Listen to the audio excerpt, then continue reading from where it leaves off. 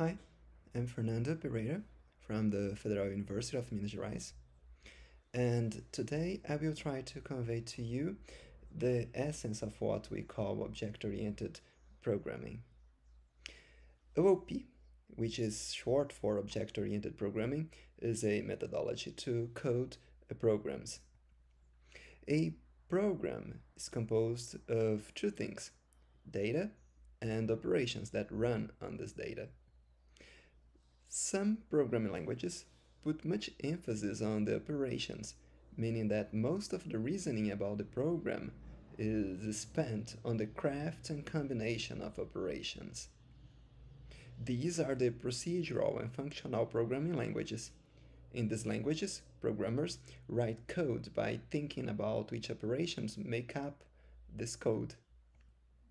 These operations have different names depending on which community is talking about them. We can call them functions, procedures, routines, and so forth. And there are programming languages that put much emphasis on the data. This data is what we usually call objects. In truth, there is not really a consensus on what is the essence of object-oriented programming. However, programming languages that are usually called object-oriented have a few common characteristics. The first of these characteristics is this view of the data as an entity able to answer messages. Then we have late binding, that is, the possibility of associating a a program symbol, a name, with an implementation during the execution of the program. In other words, the implementation of a given operation can be determined only during the execution of the program and not at completion time. Another common characteristic of these languages is the presence of a form of polymorphism called subtyping, which is a bit of a consequence of the data answering messages and being late bound. And we can see this data as persisting over time, much beyond the life of the function that has created it. These characteristics are common to languages where object orientation is natural. Notice that we have not mentioned classes, for instance. Not every object-oriented programming language uses classes. Same applies to inheritance, of course. There are languages that fit very well in the OO model and that do not provide inheritance. Let's go over these characteristics of object-oriented programs. Let's start with messages. I mean to say that objects, that is data, are responsive entities. In other words, data in the object-oriented paradigm can answer messages. This aspect of OOP, the fact that data responds to messages, is so important that Alan Kay once said that the paradigm should be called message-oriented and not object-oriented. But what are these messages then?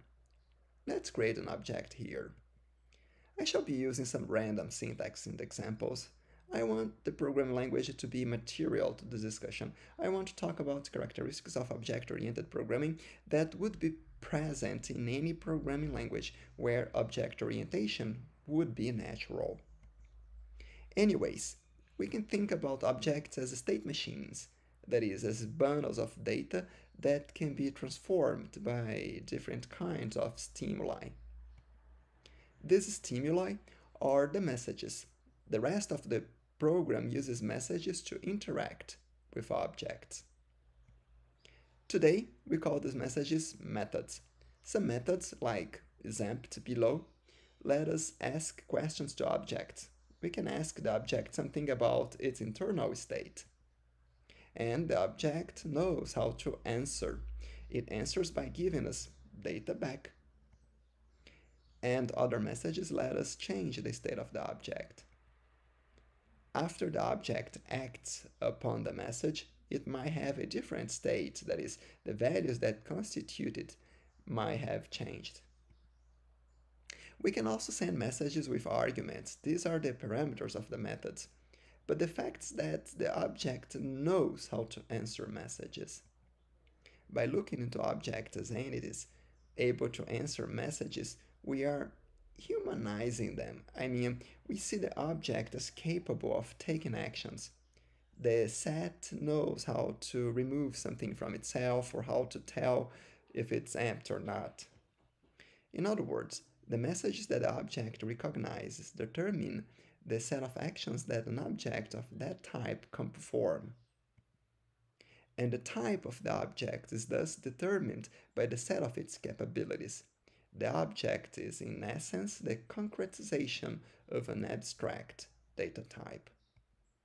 Notice that this notion of type is determined by the set of messages that an object can answer is valid in a language with a static type discipline, like Java or C Sharp. But it also applies to a language with a dynamic type system, in which the type of an object will only be known at running time, like Python or JavaScript. So the messages of an object form up what we can call its type, but how the object answers to these messages is determined by its dynamic type, which is only defined at execution time. We call this type dynamic exactly because it will be defined at runtime. This property of defining the dynamic type of an object consists in associating an object with an implementation of the interface that it defines. This association at runtime is called late binding. Late binding means that the actual implementation of the symbol that represents an object will be decided only when the program runs. Notice that we can have several possible implementations that can be bound to an object. Not at the same time, I mean. The object will refer to only one implementation at a given time, but it can refer to different implementations at different points of the execution of the program. This brings us to another key characteristic of object-oriented languages, a kind of polymorphism called subtyping. Subtyping means that in any situation in which we expect a type, we can receive a subtype of that type. In other words, we can bind an object to an instance of a subtype of its base type.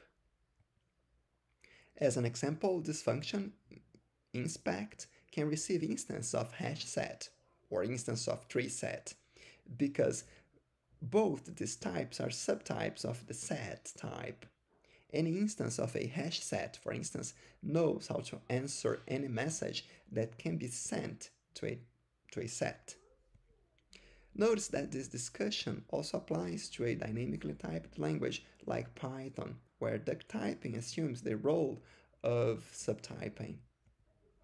This principle that we can pass a subtype whenever we expect a type is called the Liskov substitution principle, after Barbara Liskov, who worked on the language Clo, for instance, and did many other things in computer science. And talking about functions, we arrive at the last key characteristic of object-oriented programming, the persistence of data.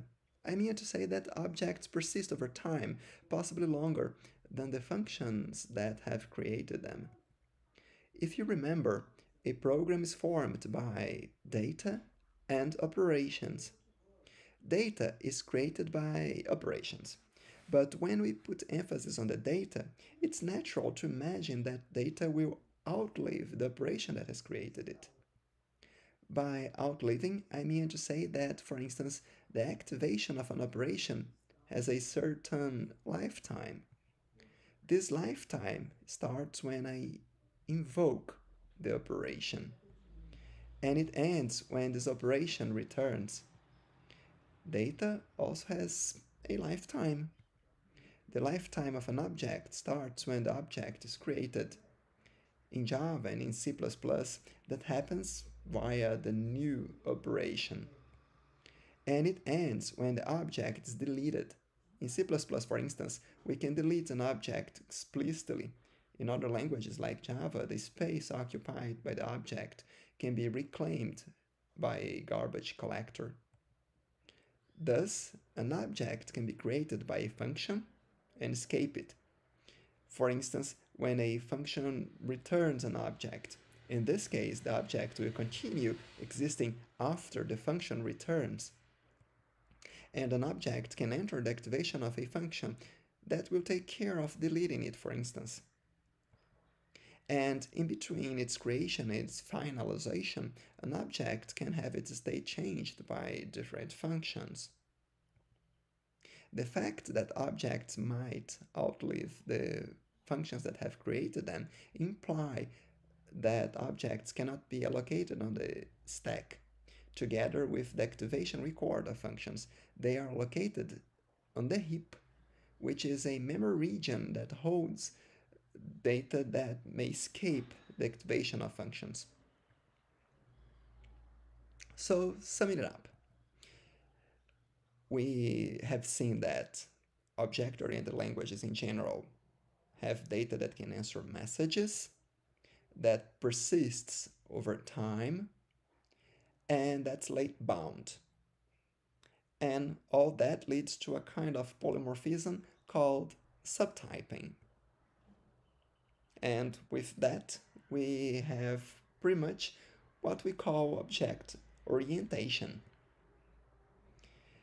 It does not really seem like a lot, but this combination of late binding, subtyping, messages, and persistency leads to a very rich and complex programming paradigm, which we call object-oriented programming.